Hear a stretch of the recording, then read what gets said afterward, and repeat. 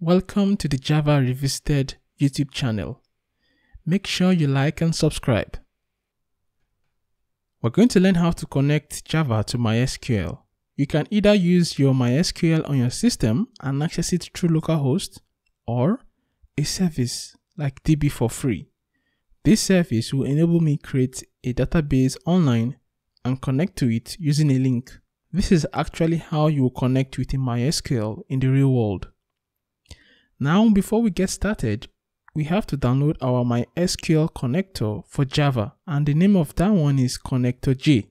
So select your operating system. I am using a Mac, so I will just choose the platform independent version. And it's not a big file. You can just download it. Then we're going to use it in our IntelliJIDEA because it's a dependency that we need. In our file, we go to project structure. Then we go to libraries. Then click the plus sign, click Java. Then go to the folder. It's in my downloads folder, and I click OK. Yes. So we have this added.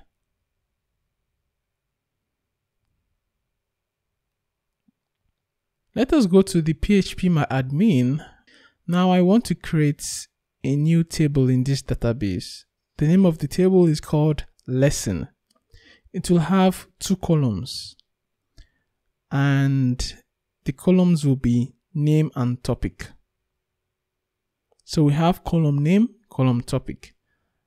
Let us insert some values into this table. I will insert interface for a name, Java for topic, extend for name, and Java for topic. When we browse, we should be able to see how it looks. Now we want to connect and get that value through Java. We have the statements we want to execute, which is select star from lesson. Remember that lesson is the name of the table. Then we have the connection URL, which states the URL of where we want to connect to. Normally this could be localhost if your MySQL is installed on your system. And the last text there is the name of the database. We use try with resources, and we get connection using driver manager. We insert the connection URL, we insert the username, and then the password.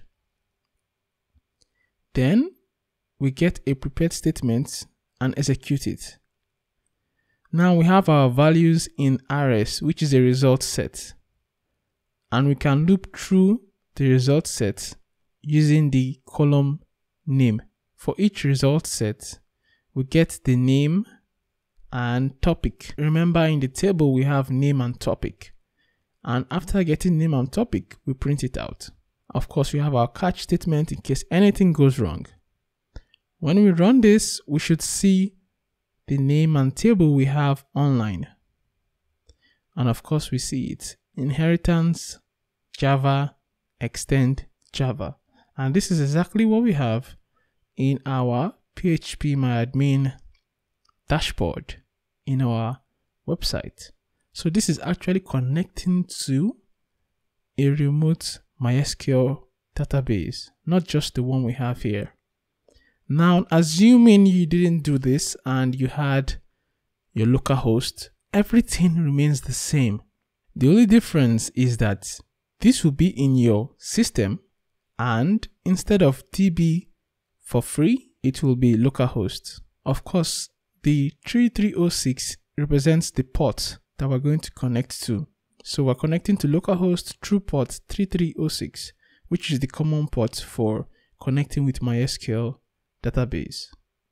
So this is how we connect to MySQL database, and you can do a lot of query going forward. If you have any question or doubt, Make them known in the comments, and remember to like and share this video.